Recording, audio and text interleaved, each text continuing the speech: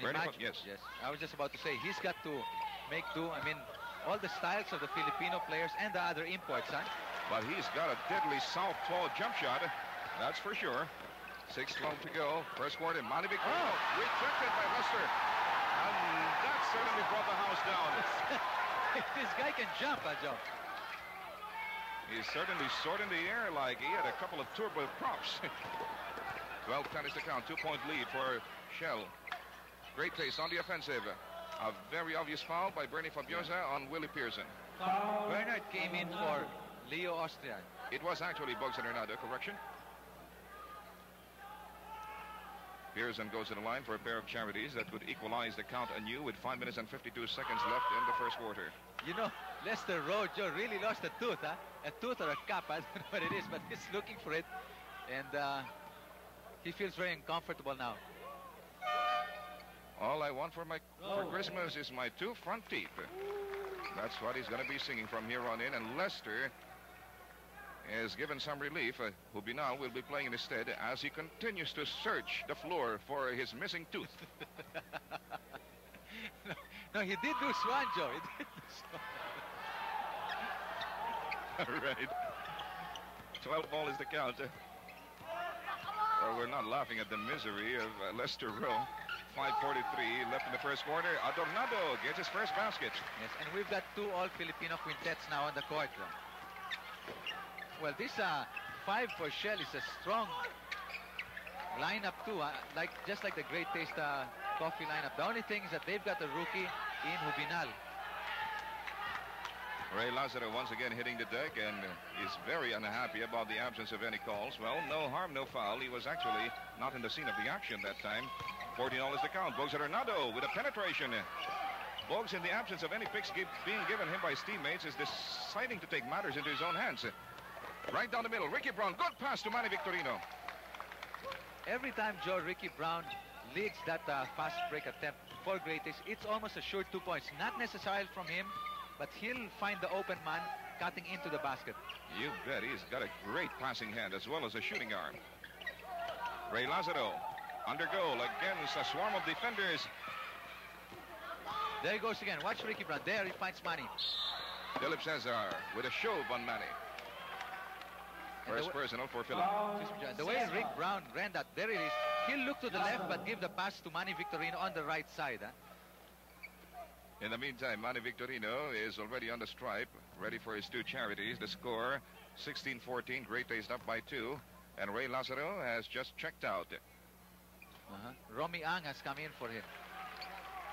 Romy Ang, one of the prize rookies of Freddie Webb. Wasn't he MVP in the NCAA at one time? Yes, he won that award once, and Samboy Lim, also playing for Letran then, won it the following year. So we've got 3 injured players still for the Shell team. That's Cristobal, we've got Cabatu, and Dennis Abatuan. Philip Cesar found nobody home inside the paint, certainly took advantage of the opportunity, and now it's a 1-point game on you, 17-16. Contact whistle on the other side of the floor. Hubinal picking up his first foul. The barrel-chested Chito Lisaga will be inbounding from the left sideline. Here's Ricky Brown. This time he'll have to cope with Bernie Fabiosa. He puts up a looper right into the hands of Abe King. Loizaga.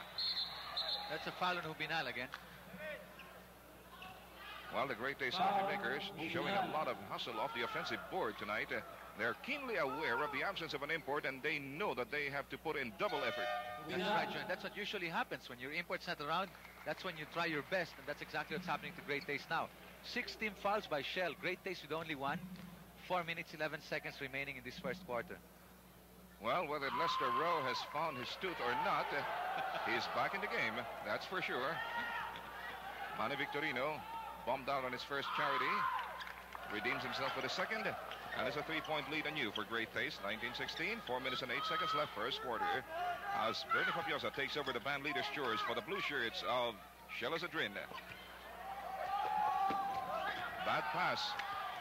Here is Ricky Brown. It's 3-on-1 situation. It's going to be a piece of cake for Lester Pearson. No, it's Willie Pearson. Willie Pearson, Joe. And you know, in the last 3 plays of Great Taste Coffee, Ricky Brown has assisted 3 times. 3 straight assists by Ricky Brown. There is a gentleman named Lester Pearson. I just can't remember where I ran into it. Good hook pass by Philip Cesar to Lester. That's traveling. Traveling by Lester Rowe inside the paint. What's happening is that he's having a difficult time now because Great Taste Coffee is really clogging the lane and double teaming him inside. Great Taste knows that the import of Shell, Rowe, is playing the inside now. So that's the reason for that, Joe. Earlier, Wonky, you gave his height at 6 feet 4.5. I doubt that very highly. Anyway, let's watch this fast break in the making by Shell. Bogzadernado saves it from going off the floor. Pearson and Fabiosa diving for the ball at the same time, and it's going to be Great Taste's possession. Well, what's happening to the Shell team now? They're overpassing, Joe. First, it was earlier, rather, Fabiosa to Philip Cesar, ball going out of bounds. This time, Fabiosa to Adonado, then Adonado giving the ball back. Ricky Brown didn't have the shooter's bounce that time. Bernie Fabiosa almost losing it to Ricky Brown, who came into contact, and that's Ricky's first personal. Likewise, the second team foul for Great Taste, again 6 for Shell, and we've got a timeout by Baby DeLupa, and we shall return.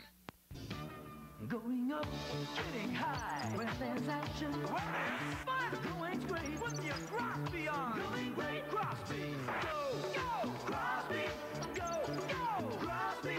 Reaching out, hanging on, where there's action, where there's fun. Going great with your Crosby on. Go, go, Crosby. Go, go, Crosby. Crosby shoes from Rubber World. Barimoid, tabletang lunas sa Almoranas. As Pingoy Pengson would love to say, hello there. Too bad they can't say hello right back. I see. Actually, that's the wife of Philip Cesar, the one on the left side, Joe. Oh, that's April. Yes, that is April. Oh, the lovely April Cesar is on hand to witness her husband play. And man, is he playing tonight. But they're still down by 5, 21-16 with 2 minutes and 50 seconds left in the first quarter. The pump fake by Bogzadernado. Hook, line, and sinker bitten by Willie Pearson. So Great Taste lead has been trimmed down to 3. 2:38 remaining in the ball game. Manny Victorino dancing inside the paint. Here's Ricky Brown going to position. He finds Pearson. He had a better percentage shot. That's what makes Ricky Brown such a valuable player, Joe. You noticed he went inside, then there were 2 or 3 shell bag busters that went to him. So that left Pearson open for the inside shot. Bernie Fabiosa misses from 15. Willie Pearson loses it to Romy Ang, but Willie Pearson gets it right back. Yes. On the top by Rick Brown, Joe. That's right. Rick Brown is all over the place. Loizaga taps it over to Ricky. He takes it from 18. Bullseye. And you notice Ricky Brown, huh? He looks to assist first to his teammates running down court. Now he only takes an attempt when there's nobody else to pass and when he's open, or if 2 points is really needed, Joe. That's right. Bernie Fabiosa has been missing with his long tongues. Willie Pearson quickly downtown for the coffee makers. Beautiful ball movement by Great Taste, but that last pass by Manny Victorino nearly cost them the basket. Willie Pearson misses.